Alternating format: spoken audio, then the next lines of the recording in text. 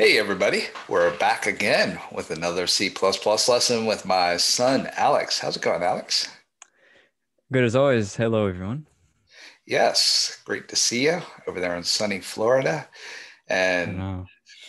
The crazy thing is that if you look at a US map on the Weather Channel, you see all blue, and then Florida's just this little bit of red. There's just a little bit. We got the summer all year. I know, I'm jealous. It's cold as heck out here in England. Um, but anyway, we're not here to talk about the weather. We're here to talk about C++.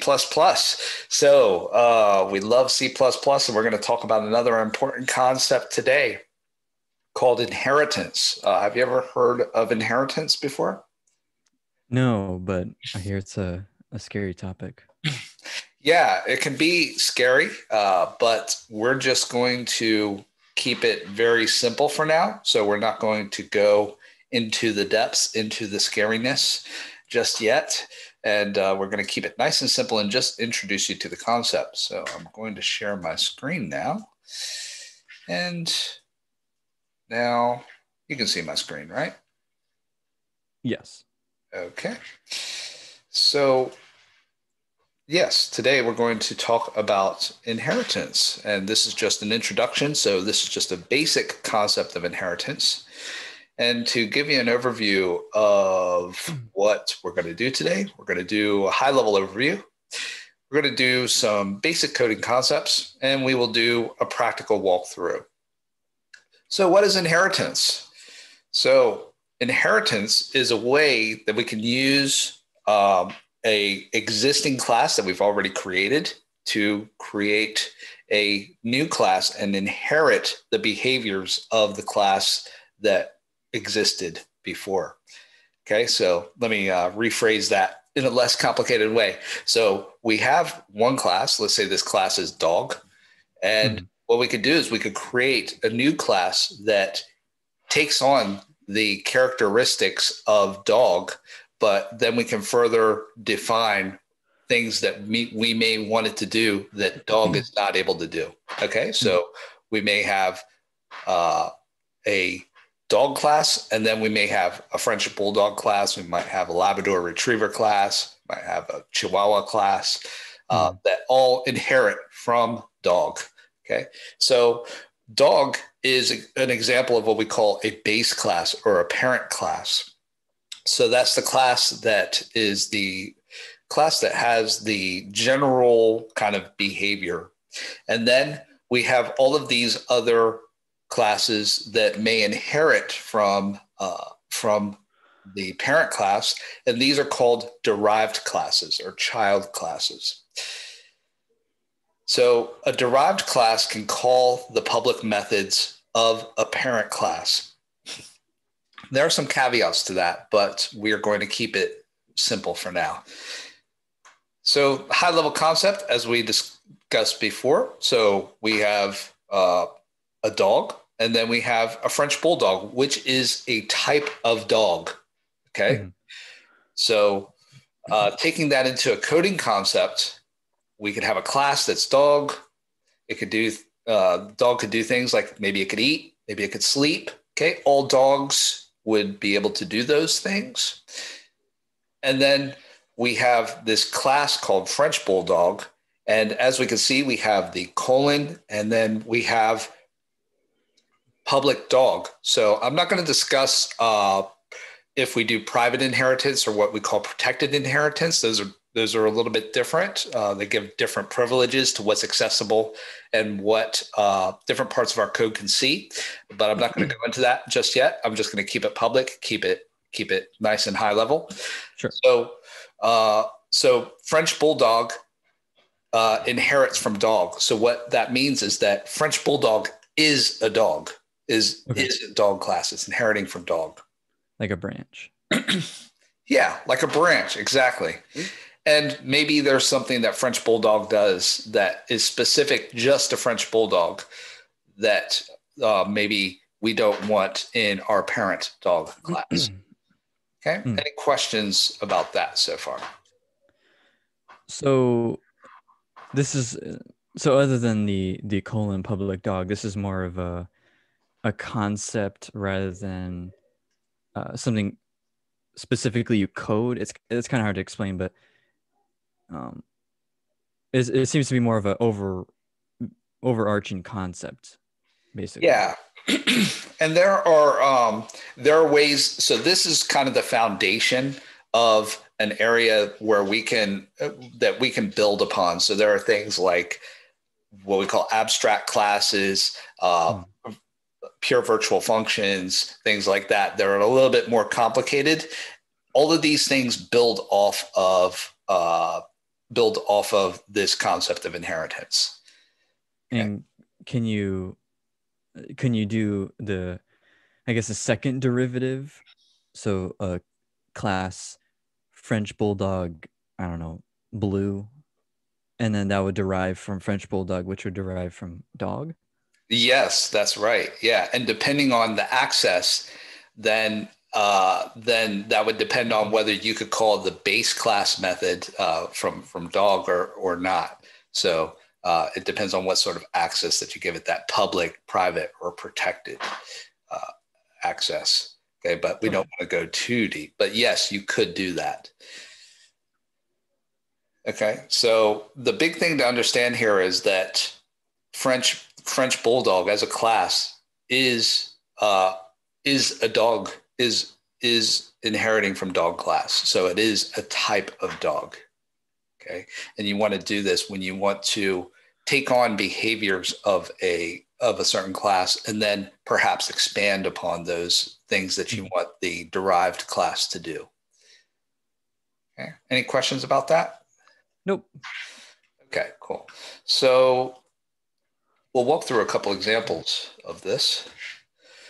So here we have some code that we wrote in our last tutorial, which I can't remember what it was on, but essentially we have this class, it's called car, and we have in here, we had an enum class where we could define whether it was an electric or a gas car. Okay. So Mhm. another thing that we could do is we could we could pull this out, right? We could say, okay, maybe car is going to be the base class, and that maybe we have some methods like start or void drive, Mhm. right? Uh, and that now we have a separate class that would be called, uh, I'll just call it gas car. Sure. And once again, we're just going to talk about public access for now. So gas car is a type of car.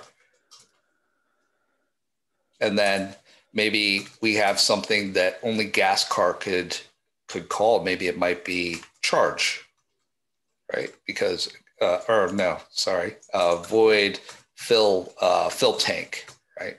Mhm. Fill tank with gas. And I got to mark that specifically public because if not, that will be private by default. And then we have another class that we could call electric car. Once again, is inheriting from car. And then we might have something like void charge. So this is just a naming conventions question, but I noticed that when you name classes, um you don't name it the same way as you do methods. So, for example, void fill tank, you leave the first letter uncapitalized and then the second word is capitalized, but you don't do the same thing for class. Is that intentional? Yes, that is intentional. So normally a class is capitalized as the first letter. That's the normal kind of convention, I guess you could call it. And then you have different conventions for how you do methods. So Mhm. people do it all types of different ways. Some people do so. This convention is called camel case, which is where the first letter is lowercase, then subsequent first letters of each word thereafter are capital. So if I did something like this, fill tank with gas. The first letter is lowercase, subsequent first letters of the first word are capitalized. I personally sometimes when I code I do fill underscore tank, Yeah. So that kind of thing. this is what's called snake case Mm. because it looks like a snake. So yeah, so that is another convention, one that I think the C++ standard follows, but I don't like it personally. Mm. So another thing, just while we're on coding style, very quickly, is that people have different conventions for spacing as well. So so one thing that you might see is that I do this.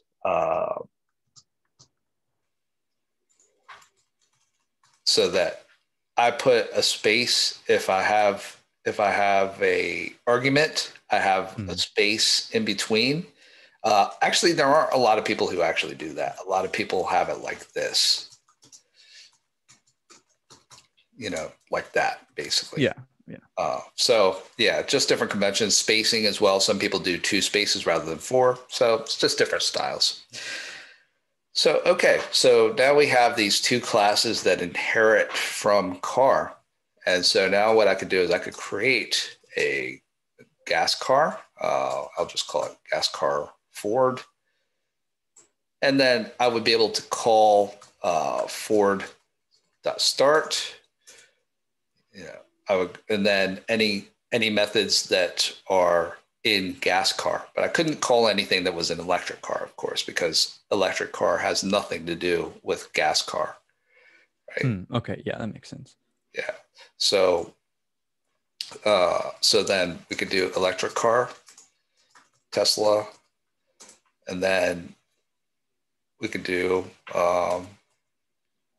Tesla charge like that. Hmm. Or I could do that, or I could call any of the methods that are in the public section of the base class. So I could do start or I could do drive.